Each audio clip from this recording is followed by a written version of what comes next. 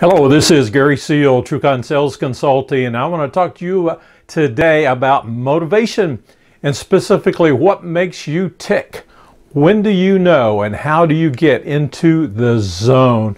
Because the hero today is you. You are the hero. Now the problem is we're always looking for higher productivity. We may be frustrated with some of our job tasks. We may not be seeing the results that we want. However, we know that if we can work in our zone, then we can be a lot more productive.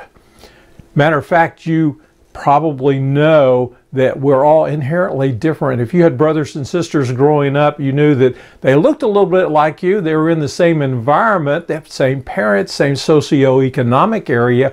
However, they really were different than you. And why is that? There's just some raw talent there, some things that they came gifted with, things you came gifted with that makes you uniquely different. The issue there is it's raw.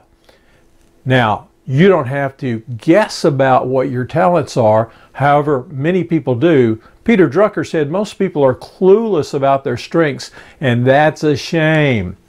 You can test yourself. So, think about this.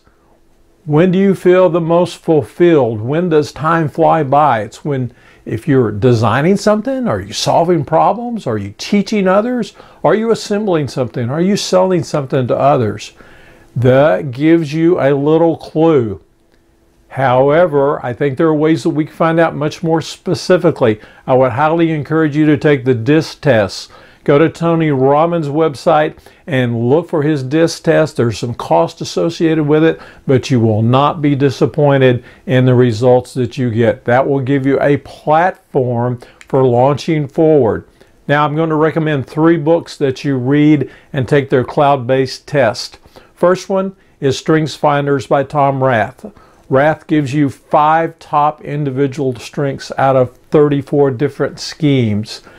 Then move forward to the book, Now Discover Your Strengths, where they amplify on those 34 strengths and help you understand how you can capitalize on what you're innately gifted with.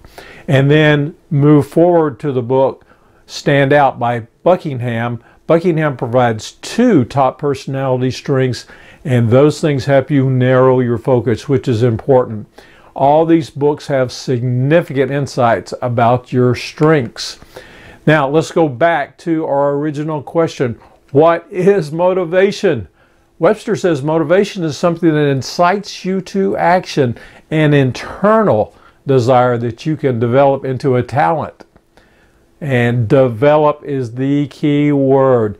You must do this on purpose. Capitalize on your strengths and let other pursuits be trivial pursuits. Or simply don't waste your time going after those things that are not in your strengths category. Now, I believe that your talents are innately bestowed gifts from God. When you dig deep there, you're mining into a deep vein of gold.